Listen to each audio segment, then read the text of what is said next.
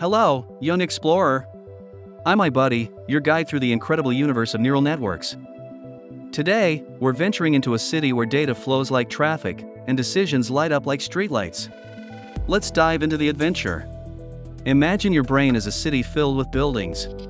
Each building has lots of rooms, and in each room, different activities happen. Here, buildings are neurons, the basic units of a neural network, and the activities inside are like the calculations they perform.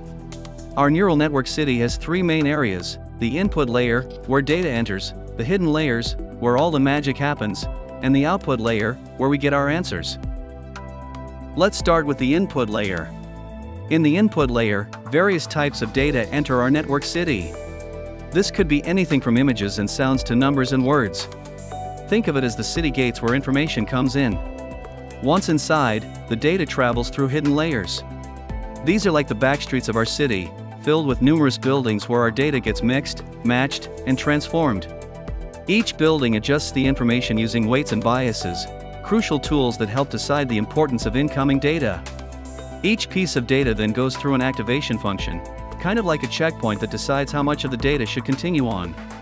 This process is known as propagation, where information flows forward from one layer to the next. After traveling through the hidden layers, our data reaches the output layer. Here, the final decision is made, like answering a question or recognizing a face in a photo. This is our destination. But wait! If our network makes a mistake, it needs to learn from it. This is where backpropagation comes in. It's like rewinding through the city's paths to go back and adjust those weights and biases, ensuring our network gets smarter over time. Our network is built on connections called synapses, through which data travels back and forth, learning and adjusting. It's a continuous cycle of learning, much like how you learn from your mistakes. Neural networks are everywhere.